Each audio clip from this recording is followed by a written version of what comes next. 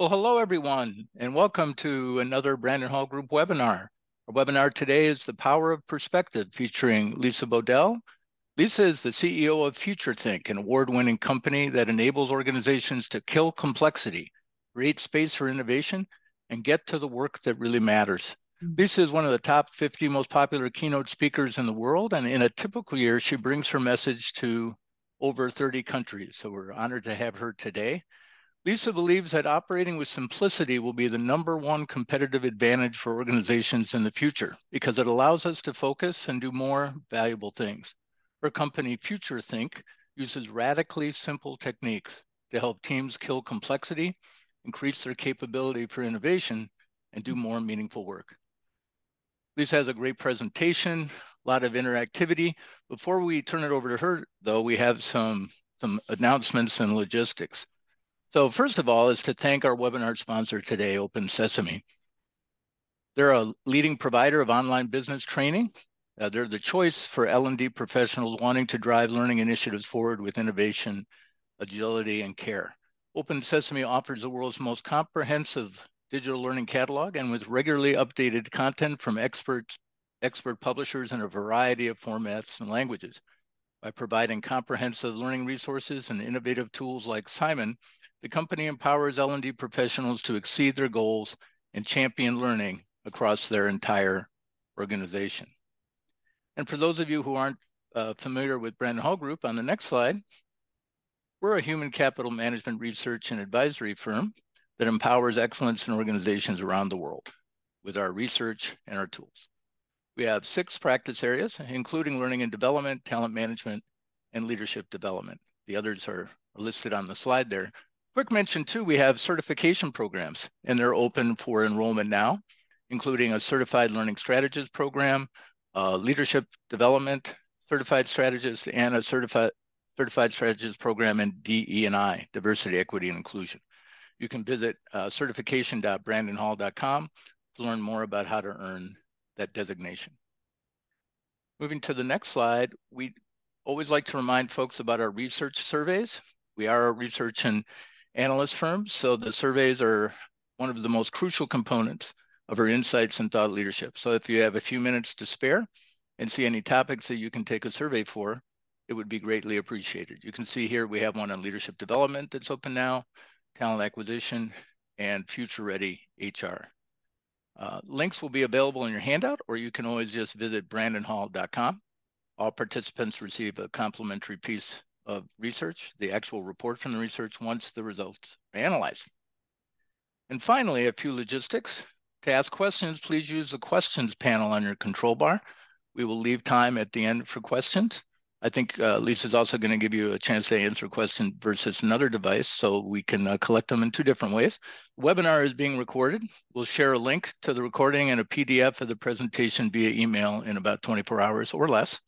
If you'd like to download a copy of today's presentation instantly, the link to do so will be available in the chat momentarily. Chat's also open for today, and we really hope you'll share your thoughts and experiences as we go along.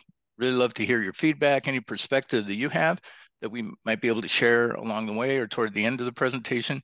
So please feel free to join in today's discussion, throw in your comments, or just hop on for a minute, tell us where you're from today. We'd love to hear from you.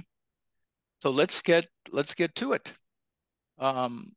Lisa, it's all yours. Thank you for being here and welcome. Wonderful. Claude, thank you so much. And thank you to everyone that's joining us. I know people are still rolling on here, but I am so excited to talk to you about this topic that I think is very important to people. And it's the power of perspective.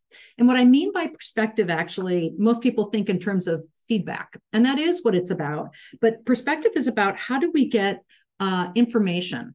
How do we get insights? How do we actually unlock more potential by widening our aperture and being open to fresh thinking that might be different than ours? So when you go through today, I'm going to be asking us to interact a little bit.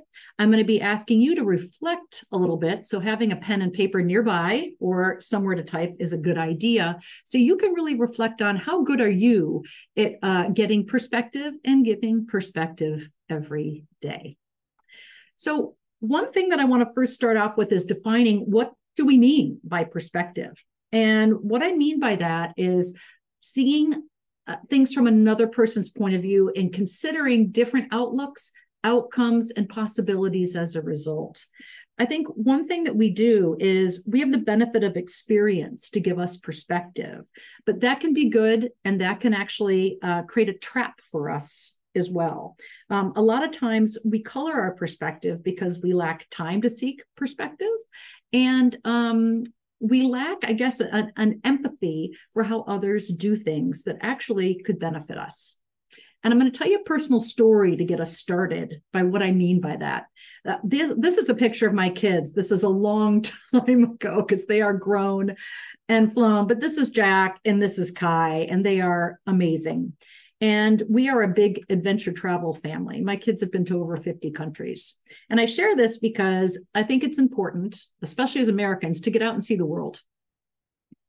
And one of the best ways to get perspective is to participate in different cultures. And I remember the first time that I took my son on a trip, and I was working in Spain with a pharmaceutical company, and my son said he wanted to come along. And he was nervous because while he takes Spanish in school and can speak a little bit, he was worried that he would be that he would feel uncomfortable. And I told him that it was great to feel uncomfortable, right? That's how you get comfortable with change. Well, what was interesting to me when I took him on this trip was I noticed that with every new meal we had, every new cultural experience, every new person we met, everything, location he went to, he would occasionally have a look on his face and pull me aside and say, "Hey, Mom, that's weird." And I remember pausing and looking at my son and saying, "You know what, Jack? Believe it or not, when the people you're interacting with see you do things, they think you're weird." And I remember him saying, pausing for a minute and then thinking, "No, I don't do things weird." And I said, "Well, you can't use the word weird when you're with Mom. When you travel with Mom, I want you to use the word different." And what was so interesting about that was from now on that trip and every other one, his perspective completely changed, because weird, right, when we're not familiar with it, that sets up a construct of right and wrong. Different sets up a concept of new ways and new perspectives. So that's a big thing for us today, is how can we be different in our approach? So let's talk today about these three things. First of all, why is getting feedback and perspective so important? What is holding you back, me back, from having more perspective? And finally, how? And that's the most important. Can you start to get better perspectives consistently, not just when you want confirmation? All right, let's dive in. And again, if you have questions, welcome for you to put them in the chat, but we will have a chance at the end for an AMA, and Ask Me Anything.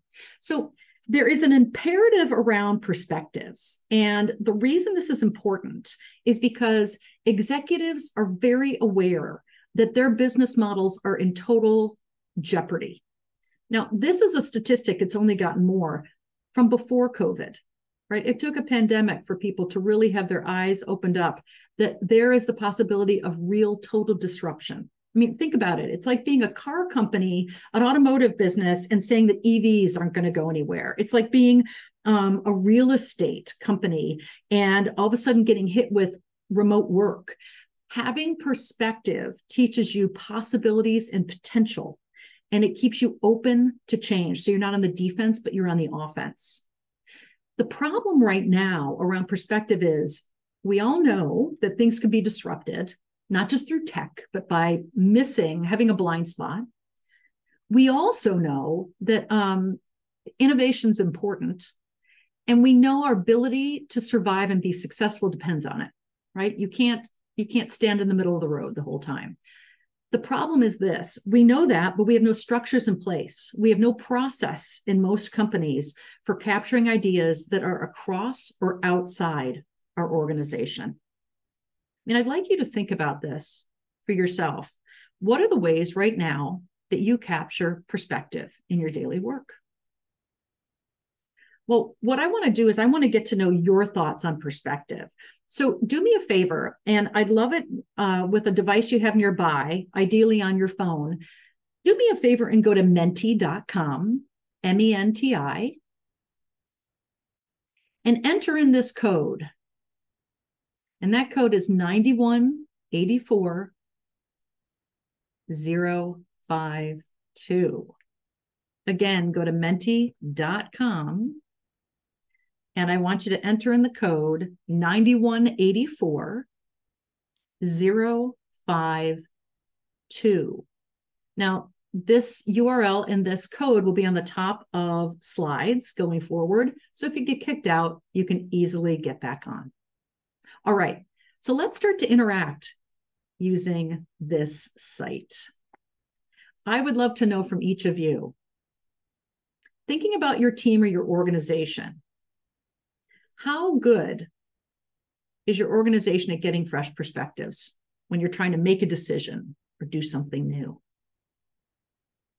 How good? The answers are not good, okay, good, or great. How good is your organization at getting fresh perspectives? Now, as these are rolling in, I'll tell you, I ask this question a lot.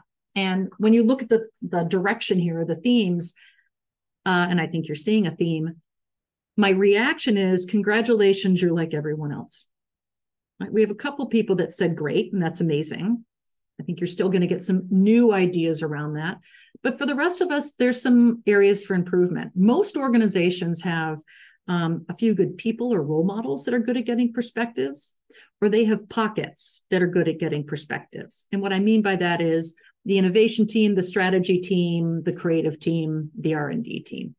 But rarely across the organization are there structures in place. Okay, let me keep going forward and ask another question.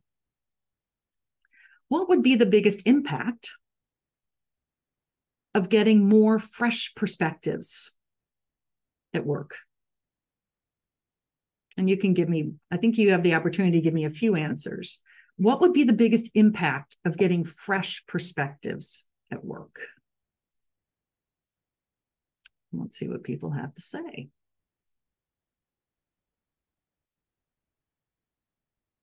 Interesting. Compassion. Oh my gosh, that's a great one.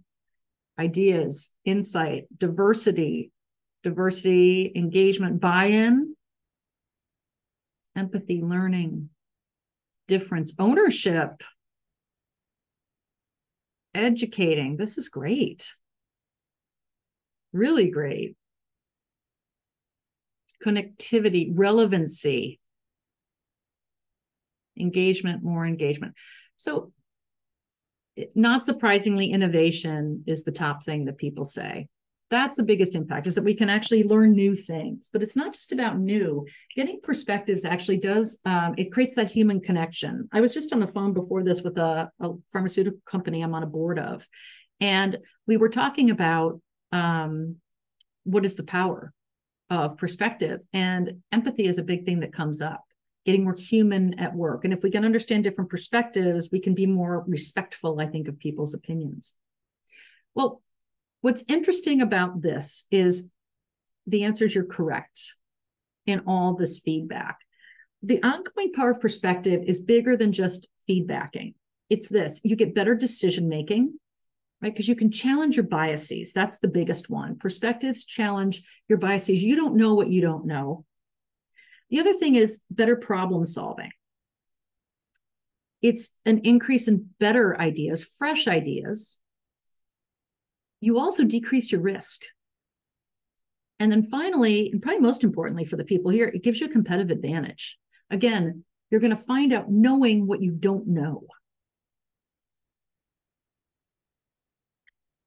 The compelling thing that really gets executives is that diversity, and this is not just a diversity discussion, but diverse thinking gets better results. That's why we want to have diverse teams. That's why we want to have diverse thinking styles. And that's why we want to engage the unusual suspects.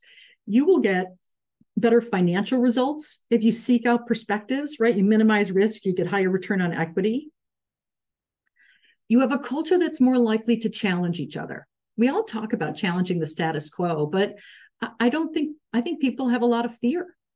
We need to have people that are curious, and being able to get perspectives creates a curious culture. And the other thing is impact. A greater proportion of revenue from a curious or challenging the status quo culture comes from innovation. And I don't just mean incremental, I mean radical. So there's a lot of benefit financially and culturally in doing this. So I want to ask you, let's go back to your phones and go back to current slide. It's probably going to give you that prompt. So what is stopping you from getting more diverse perspectives within your company? What's the issue that you're experiencing, at least for the people that said they weren't good at it? And how am I going to help you overcome that today? Okay, what's holding you back? Okay, so let's see what we have here. We have time. I think time actually is one of the biggest. Remember, most of us are spending time, not investing time, and there's a big difference between the two. Size of the firm, trust, safety, very good, guys. Hierarchy, politics, access. Thinking about it, right? So another thing is we're so, again, executing our calendars. We are very task oriented that taking the time to get perspective almost seems like a lot. Okay, so of these responses, again, this is common. What I want to do is help you get over the hurdle and have you start to reflect on your ability to be open to get perspectives in the first place. So go ahead, keep responding, but I'll move on, even though in the background it'll capture your responses if you answer. So here's the thing. This is a very human problem. And I mean that in a good way, right? We are evolutionarily, we are wired to seek the known. And what that means when we're trying to solve a problem, we tend to go to the default of what our experience has taught us and what's safe. So what's interesting about this is when you think about wired to seek the known, what does that mean? What it means is this. First of all, like just from a Cro-Magnon perspective, right? When you look back in terms of cavemen, if you want to get really down to it, we are wired to assess threat, right? That is we go right into our brain stem and we look at from our limbic system, what is a threat emotionally? And we want to avoid it, right? We want to have stasis. But the issue there is by avoiding things, we don't seek out different. The other thing is we default to the known because that is safer and we trust it more. Defaulting to the known is basically a confirmation bias.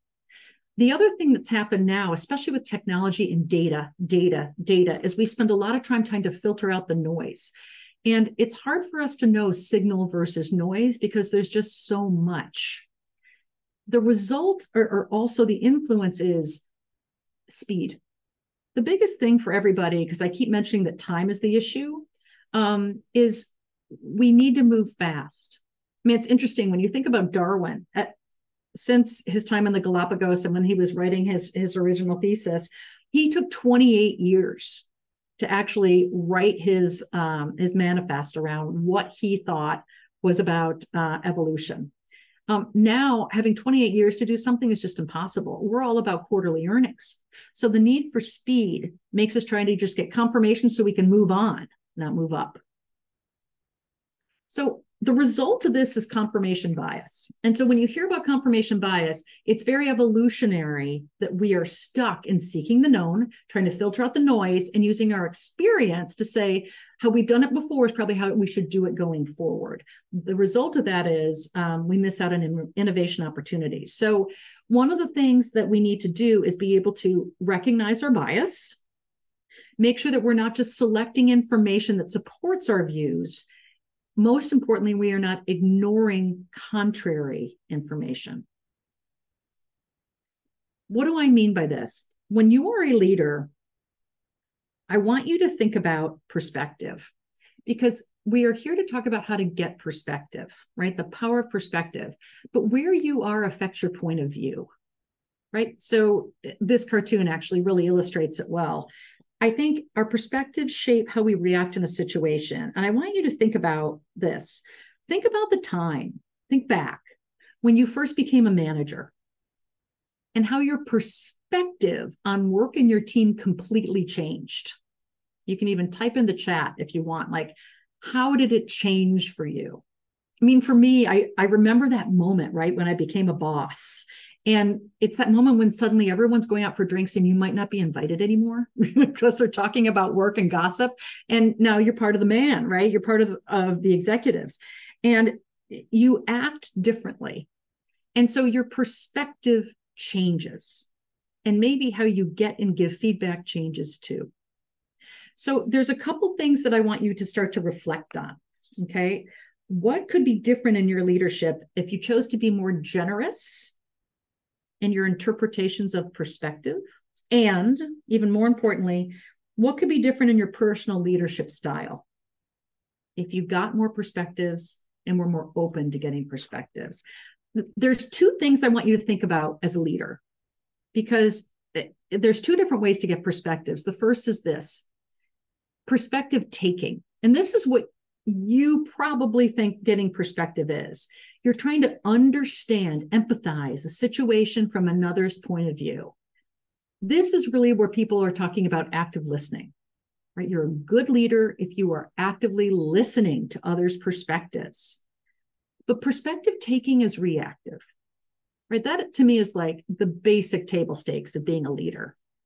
And sample situations for this are things like when people voice their opinions and you listen and say, tell me more, or they voice their concerns in a one-on-one, or you're getting a 360 review at work. The trap here is, are you really seeing it as perspective, or are you looking at it as right or wrong? Are you able to really listen, or are you judging? That's perspective taking, right? Taking in another's point of view in the moment. It tends to be reactive, and actively listening isn't judging, but suspending a judgment to hear the other's point of view. So I want you to think about something. I want you to think about a time when someone gave you a perspective that was different than yours. Think about the last time someone gave you a perspective that was really different than the norm. What was the situation? And what was your initial reaction or impact that it had on you? For many people, one of the things you're going to think about is politics. And when someone differs than you, is your initial reaction emotional? Right? Do you get heated about something? Do you get defensive? Or is it a conversation? So think about that and ask yourself the questions. Was I really taking in the perspective, or was I waiting to talk? So perspective taking is the first part, but you know what the other part is? Perspective seeking.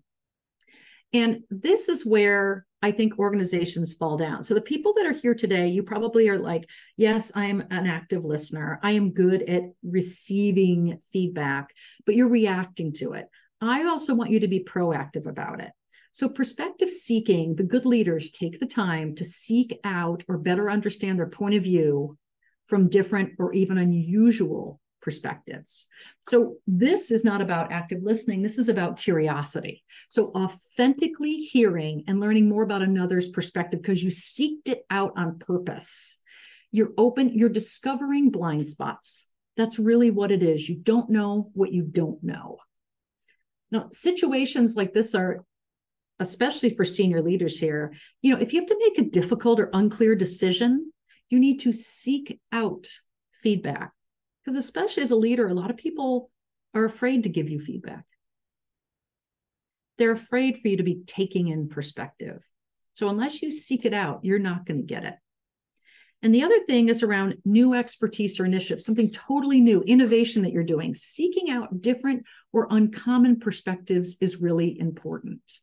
And I think what we want to consider here, right? I want you to really think of a time at work when you sought out another point of view. When's the last time you really sought out, not in a meeting, but like actively called upon someone to get their point of view?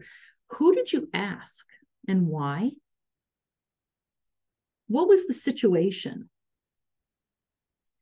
And Was it helpful?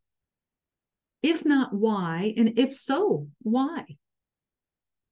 I think the thing we want to really think about is the difference between perspective taking and seeking. Are you reaching out to people that validate or challenge your point of view?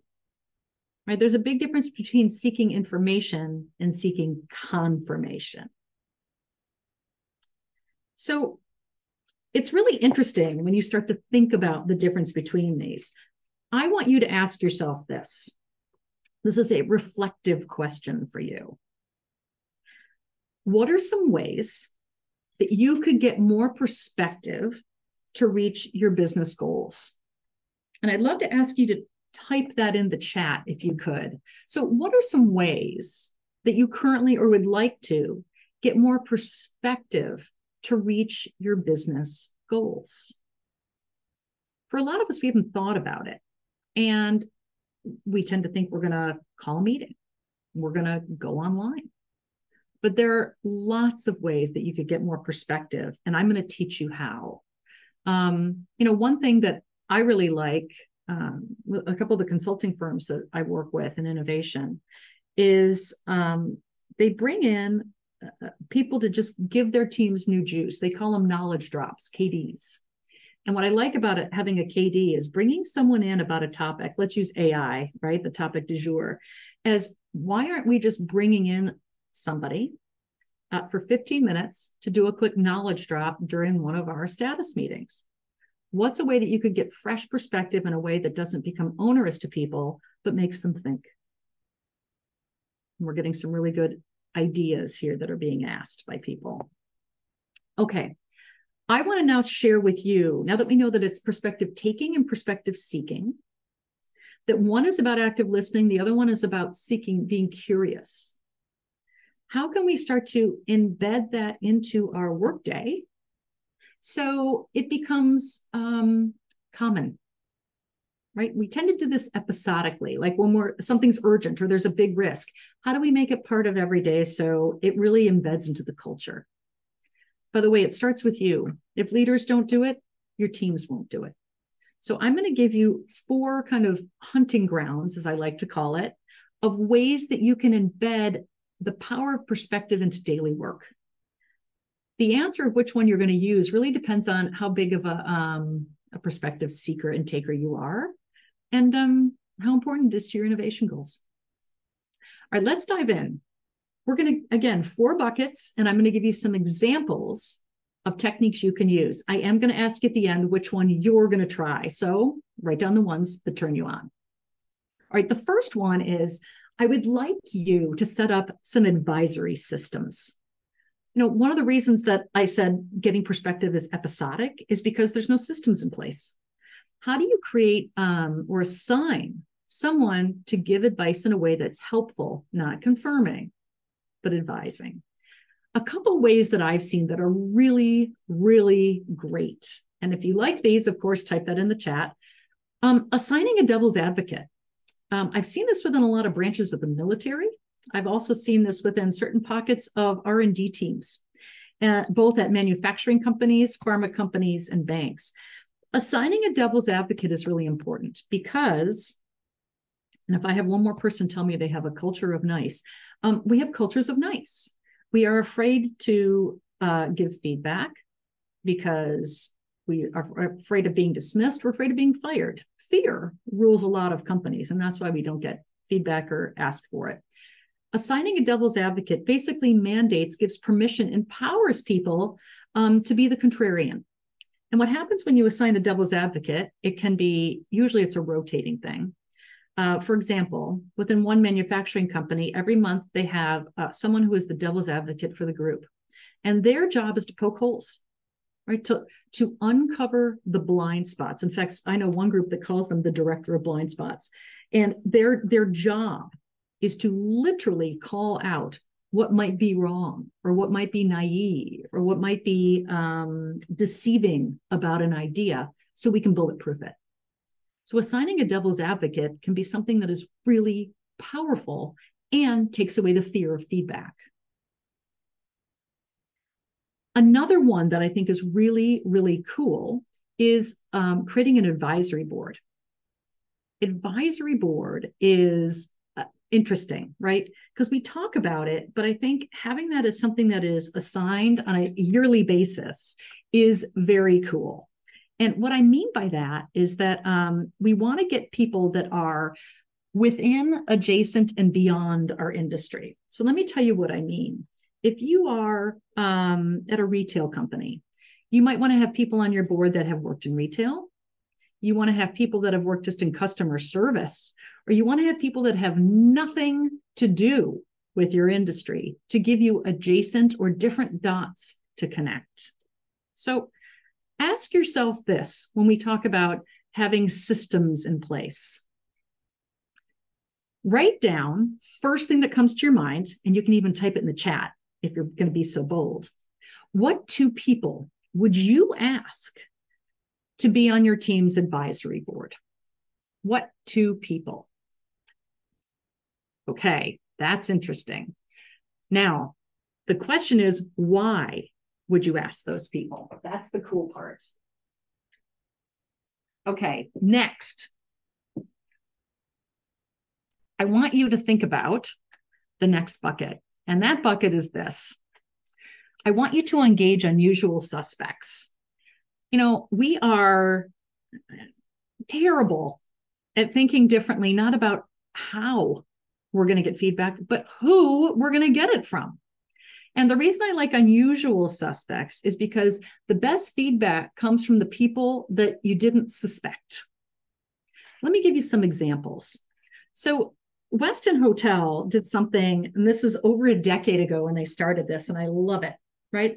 They decided, rather than asking people at their hotels, right, this was within Starwood, or asking customers who loved them what they should do differently or what innovations they could create, they actually talked to the people in customer service and said, give us names of people that have called up and complained, that have stopped being part of our member program, or have said, I will never stay at your crappy hotel again. And I don't think it's a crappy hotel. The reason I'm saying that is we always are looking for confirmation. Why are we asking people that already love us? Let's ask for people that know what the problems are. Their best innovations come from the people that have said, we don't want to stay with you anymore. That's an unusual suspect. Okay, so one way of saying that is, how can you engage people that scare you? And who is that? When I say that, who comes to mind? All right, next one. You can do like what Accenture did. You know, it's interesting, especially within consulting companies, we talk a lot about work-life balance. We all talk about work-life balance, but especially for people that are road warriors on the road, or kind of at the beck and call sometimes of their clients, they spend a lot of time away from home. And to be able to create more work-life balance, rather than just talking to employees through employee surveys, they actually brought in people's family members. And they asked them, right, the adjacents, tell me the impact of work life on your family. What ways could we work differently to create a better work-life balance? Those were interesting feedback. Okay, great stuff in the chat, by the way. Thank you, everybody. Let me tell you another one that I really like. I want to talk about HBO. HBO did something really interesting. We've worked with them in the past regarding, we do a technique called Kill a Stupid Rule. And what was really interesting working with one group was we worked within their group and we said, let's get rid of rules that hold you back. And people love to get rid of rules. It was so successful that they started engaging people, other groups that they had issues working with, to kill rules and processes or improve them, how they could work together. And then they actually started killing stupid rules with their clients. So they engaged their clients to have a structured conversation around how is it difficult to work with us and how is it difficult for them to work with that client to improve the relationship. So there's a lot of ways that you can get perspective around how you can work better by engaging in a structured discussion and being very candid. So let me ask you this. Type in the chat or just write down for yourself. Who would be an unusual suspect that could offer you a unique point of view, either to your team or for your product? Who would be somebody that would be just off the charts odd? Sometimes the unusual suspect could be, it could be a child. It could be the competition, right? Imagine HBO bringing in someone from Netflix, right? Someone just said interns, a teenager. This is fantastic. New hires. Often, what's really great is how do you talk to not people that are leaving the company or have been at the company? Talk to people who, employees that have left the company. That's great. Cleaner, everyone talks to the cleaners. That's great. The new hires are the ones that haven't had, they're the ones that still come in and are like, why the hell do you guys do things this way? They have a very fresh perspective that you want to get before it's beaten out of them. Okay, recent immigrant. This is great. Okay. So unusual suspects, and how do you make that part of your feedback so you're not getting confirmation, but you're getting information? Big difference, right? All right, let's go to the next one. So that's bucket number 2. We've got advisory systems. We've got unusual suspects. Here's the next one. I want you, and this is kind of fun around innovation, to seek unique collaborations. And, the best innovations, and I mean beyond just incremental, the disruptors come from the dots you didn't expect to connect. We've all heard, and I put this up here because you're familiar with it, McDonald's drive-thru is really getting their inspiration from Formula One pit crews. How can we change things, make it more efficient, make it faster? That's a very, I like to talk about within, adjacent, and beyond. That's a beyond connection. That's really cool. You got to think about, it's not just looking at someone that's completely different than yourself. There's lots of audiences or hunting grounds you can look at. Let me show you what I mean. So if you're someone like Pixar, for example, it's how do we improve what we have by tapping the expertise of others within an organization? So when you think about Pixar, right, you're hiring rock stars. Like kind of like even pharmaceutical companies, you're hiring rock star scientists, but we want to create a collaborative environment, not a competitive environment. And what you see here are initial drawings of very famous characters within Pixar movies that, they do a process where actually you start drawing a character and then you have to pass it around the table and everyone builds on it till it comes back. I mean, imagine if people hadn't passed around Woody, for example, and it ended up like this. Oh my God, rather than like this in Toy Story. Getting different perspectives allows us to improve. Maybe it's not employees, maybe it's different business units.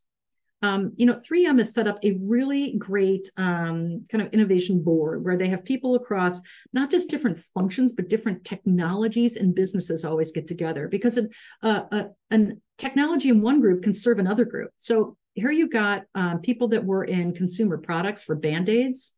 I mean, who cares about a Band-Aid? How are you going to innovate a Band-Aid? Well, they actually looked to their hospital division and saw that their film, Tegaderm film, which you guys have all used, as you can see here, like if you've ever had an IV or gone in for a procedure in a hospital, the Tegaderm was really great, right? Because it didn't stick too much to the skin. It was waterproof and it was transparent. Using the Tegaderm technology from the hospital division, they took it over to the consumer brand of their Band-Aid division and became the #1 Band-Aid brand in the world. Maybe it's customers. I know we have focus groups, but I don't think we really use them. We don't listen enough. Duracell's a really good example. Duracell actually was going to innovate their packaging, right? Why not innovate our packaging? Well, packaging wasn't the issue.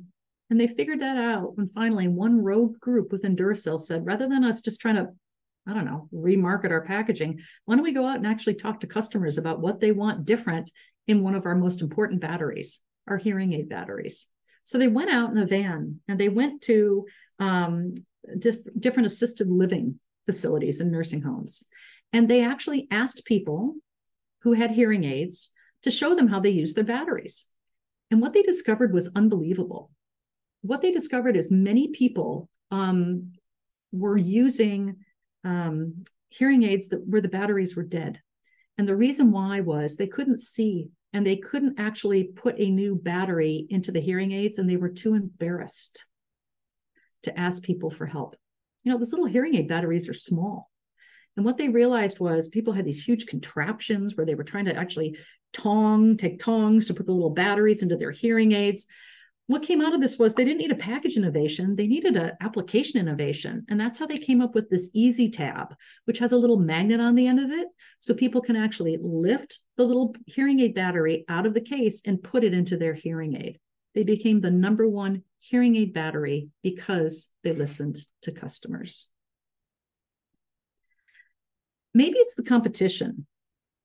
This is one that I think people always get scared about. You know, P&G was interesting. They partnered with Clorox to come up with Glad Press and Seal. And it was a legal innovation where they wanted to have a better saran wrap. And actually, there was a technology actually that was used in white strips that they could apply to press and seal. And what they did is they actually created a joint venture together where they could come up with a new product using one person's technology and one person's brand to improve it and come up with a whole new distribution in the kitchen. Maybe the way you need to get perspective is talking to your vendors. I love the partnership between Toshiba and UPS. They were able to collapse the time of repair time of computers down from 8 to 10 days to 4 days because Toshiba was having to have UPS send the package to a hub, and then from the hub to Toshiba. Toshiba would have their technicians fix it. They'd send it back to the hub, and then UPS would ship it out. Actually, what UPS said is, why don't you just train some of our people? We'll hire technicians, and we'll repair it right in the hub. And that way, we cut out one of the steps. And the results were pretty fantastic. More money for UPS, better customer service, and outsourcing for Toshiba. And there's other little ones. I mean, I don't know if you know this, but the BMW iDrive system, that came from the gaming console technology. So they looked at gamers and realized there's a much easier way to use dials, right? And still be able to look at your screen and look at the road and not have to look down. Or maybe it's hiring at a baby carriage or product company that makes, sorry, I'm not using the right term, nursery, toddler products. They hired an engineer who used to work in aviation, and they realized that the best way to make a McLaren stroller and have it fold up is similar to landing gear on a plane. Hiring different people gets you different ideas. So I'm going to give you the last bucket, and then I'm going to actually pose a question to you, and we'll open up for questions. I think the other thing is not just advisory boards and unusual suspects, and not from just looking outside, having happy accidents, but I think you got to break from routine. This is going to be your hardest one. Here's why. You don't have time. We like the known. We like being able to do the same thing over and over again because it's known. We think we're in a groove, but guys, you're really in a rut. And the problem is grooves and ruts look and feel exactly the same. Breaking from routine, if you want to get new ideas, you got to do something new. So how could you do that with your team? How could you shake it up so you could really ignite their brain? And it can be small things or big things. A couple examples I want to share with you. One is Nike, and I love this. So rather than having set training for everybody during the year, I mean, you need to do that, right? You have your mandatory training, and then you also have your skill building. But you don't have a way to actually ignite people's brains in ways that are important and exciting to them. Nike actually gives a stipend. This is within their innovation kitchen and outside to certain designers, to use each year, call it like $500. I don't know what the current stipend is, to take a class on something completely unrelated to work. One of the designers took an origami class, right? Japanese paper folding. And what they came up with was the City Knife shoe came out of that. This is the shoe. It's actually not in production anymore. But the point is the idea. You know, when a lot of people travel, this is why I have my weight issues. You know, I travel and I don't bring my shoes with me because they take up too much space in my luggage. The City Knife shoe is a foldable shoe, but still has a durable sole, but it's foldable that you can put into your suitcase and you can wear when you're on the treadmill or at least when you go to the gym. Brilliant idea, because somebody took an origami class. Here's another one that's interesting. I think taking your team on a field trip is really important. And one that I did, and I encourage you to do, for example, you can take tours of Amazon warehouses. Go online, find the nearest Amazon warehouse that's offering a tour, and take your people on a field trip. I wanted to know behind the scenes, how does it work? And they give formal tours. What's really cool is I think that by doing these things, you give new juice and new inspo to your team. You have them experience it, not just read about it. And you have them able to talk to the unusual suspects that they wouldn't have talked to otherwise. So let me ask you this. Go back to your phones for me, because we're almost at time. I want you to tell me, go to current slide, which technique are you going to try first? Which technique of all of these would you want to try first? Let us know what you think. I mean, for me, it was I give my team a stipend and I take them on a field trip, right? So that's what somebody just said here. It's breaking from routine. Breaking from routine seems to be popular. Devil's advocate, very interesting. Devil's advocate is interesting because it takes away fear, right? It makes questioning the status quo mandatory. Unusual suspects, break from routine. This is very, very interesting. Let me scroll up here and see if I can get more. Ask the target audience, very good. Ask customers that use our services, very good. Unique collaborations, learning something new not related to my job. See, what's interesting about this, and this is just a few different people, right? What's interesting about it is everyone has a different approach. And that's okay. The key is to try something, because when you start to actually embed it into your culture, people aren't just perspective taking, but they start to be curious and are perspective seeking. They change from reactive to proactive, and you take away the fear. So I hope you will try one of these. I think that would be great. Hey, as just a final note, and then we'll leave you with some resources here. I do want to open it up, and I'm going to invite Claude back. Just for a quick AMA. We only have a few minutes, and I invite you using Menti or using the Q&A to submit a question. How can I help, or what thoughts do you have around getting and giving fresh perspective in your job? Getting or giving fresh perspective in your job. I think the first step, by the way, is just trying something. And I think all of you are trying something, anything, right? Trying anything. Hey, Claude. Hi. Hi. There is one question here, Claude, that came in that I see in the chat. Yep. I was just giving people a couple more minutes. So yeah, so this is an interesting question. Is there a cultural difference in people's tendencies to proactively seek perspectives? That was actually in the question. Yeah. Yeah. Yeah. The answer is yes. I think it is very cultural. And I also think it's age, how you do it. So there are cultural differences. Some cultures are very hierarchical. And so asking perspective, you need permission. And sometimes it has to be more collaborative or consensus driven. So I think the way you would choose to seek perspective might have to be more agreed upon and collaborative in some cultures versus others. Here's another question. Can you elaborate on peer influence when it comes to gaining perspective? That's interesting. Peer influence. It depends on what you mean by that. But I think with peer influence, what can be really interesting is, I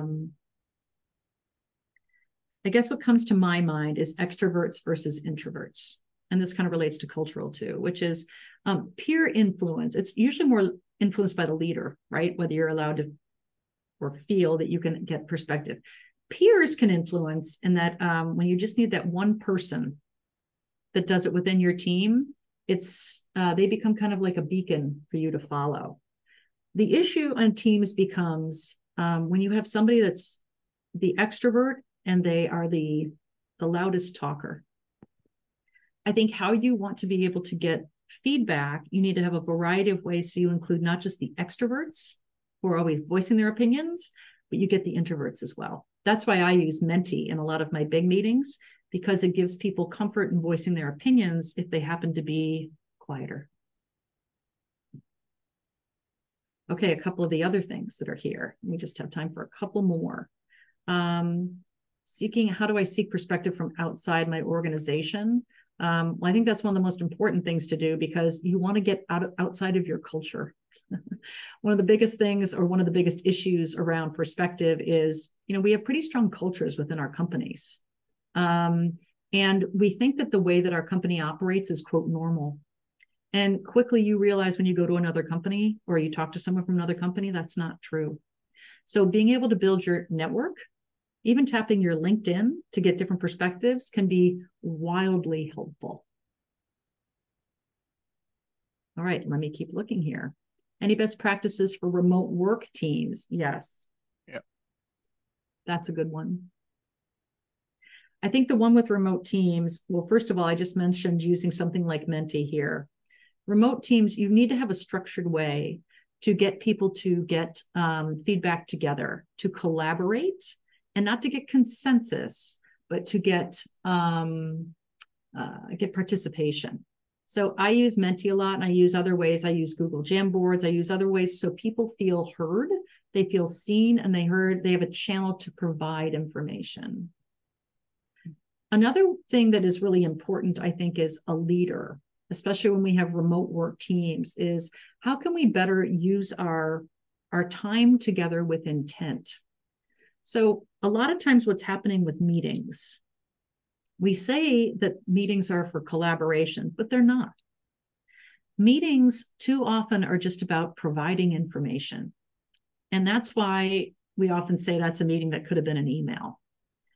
I think for people that have remote work, I would think this. First of all, we need to think about meetings more as meetings are an opportunity for collaborating and decision-making. Emails are for information. Phones and Slack are for urgency. So when we get together with remote teams, how can we be more intentional about our time and do what a lot of other teams do, which is, rather than just sending out an invite with a statement, use the subject line of your invite or the agenda of your meeting as a question. And what I mean by that is, when you send out a meeting notice, rather than saying Lisa's status meeting, each week I pose a question to my team that I want to focus on in that meeting. So they start thinking and I can get their perspective in advance. Sometimes our agendas will be all questions because I want them to think through what are the questions and perspectives that I need on different topics, versus saying to people, does anyone have an idea? Yeah, for the learning people on the phone, another way to look at that is kind of taking the flipped classroom approach. Is that you're not there to be talked to in the classroom, you're there to participate, solve problems. So you present the information in advance, they read it, they absorb it, they come ready to participate. And I think that's basically what you're saying. But for the learning people on the call, and we usually have quite a few, it's really the same concept. And just use that for your meetings and then drive people to be talking. And then with collaborative platforms, you can also break into different breakout groups within the platform, even if you're in remote teams. And then people can brainstorm within the group, come back and share their thinking with the larger group. One of the biggest issues with perspectives, and that was really smart what you just said, Claude. It's hard for people to seek or take perspectives because they don't have time. And what I mean by that is they don't have time to think. Right. So we are spending so much time reacting, but it's hard to be proactive. Like, thinking is a proactive activity, right? We need to have time to have good ideas. We need to have time to think. And so carving that out, like through breakouts, is really, really important, because we need to take a beat. It's interesting. Somebody just had typed in here, I like the term, companies using different language. So someone mentioned here, not using the term safe space, but brave space. And what I really like about that is, the biggest issue around getting perspective is fear. And your job as a leader is not just to minimize friction, take away problems, but minimize fear. And so one of the things I would say, like using brave space, it's not just creating the space and telling people to be brave, because I don't know if they know what that means, by the way. What does it mean to be brave? But it's modeling the behavior. So if you're a leader on this, or if you're in charge of L&D, and we teach this, it's if you want people to have better feedback, if you want people to take perspectives, if the leader doesn't do it, other people won't do it, right? Because it's all driven by fear. One more question here. What if people are overly protective of their decision-making authority? That is a problem. It's a big problem. Yeah. That's probably the biggest problem, right? It is.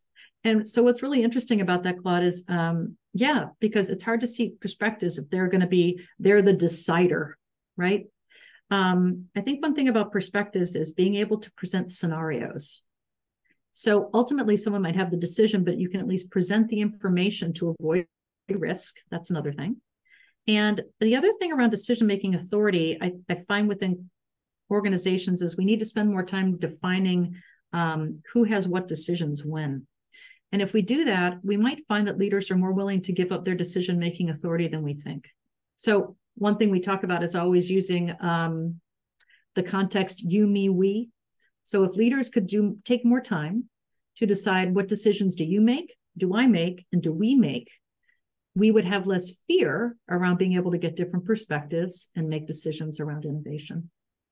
You know, what I find in, I'm sorry, go ahead.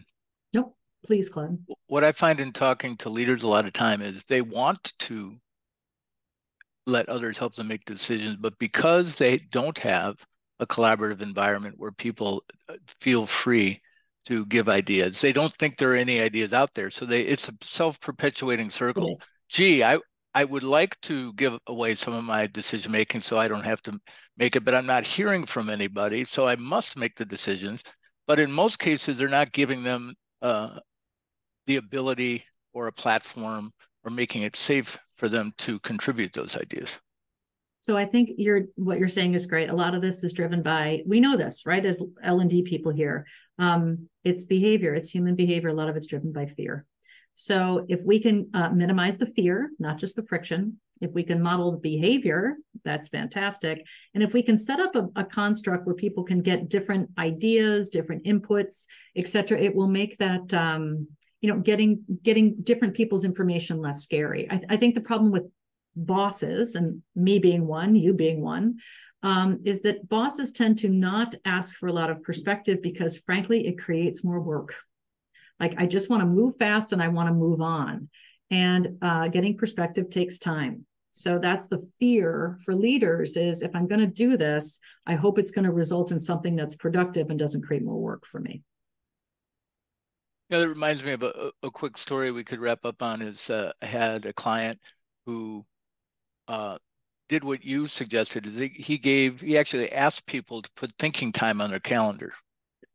Okay, and so this was a break from tradition. He usually was not very forthcoming with letting people think.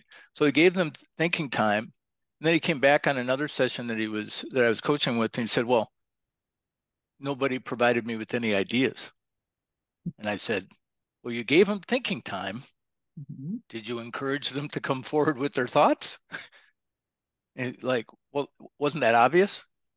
But there was no atmosphere. There was not an environment where they feel safe to do that. So they were looking for an invitation that they didn't receive. I completely agree. And Claude, that's an excellent time. Carving out the time to think is really, really important. And that's where we'll want to go seek out new perspectives. So anyway, Claude, I know we're at time, and I want to say thank you so much for allowing me to talk to everybody today and giving them the opportunity to sharpen their vision and really challenge the way that they think. I hope it's been good for people, and I hope that they'll afterwards read more about it in terms of getting more perspective. Visit OpenSesame, and of course, Claude, work with you. Yeah, great. This has been great, Lisa. Great participation by everybody. Thank you to Lisa and OpenSesame. Thank you to all of you for taking the time. And we look forward to seeing you on another webinar very soon. Have a great rest of your day, everyone. Bye-bye.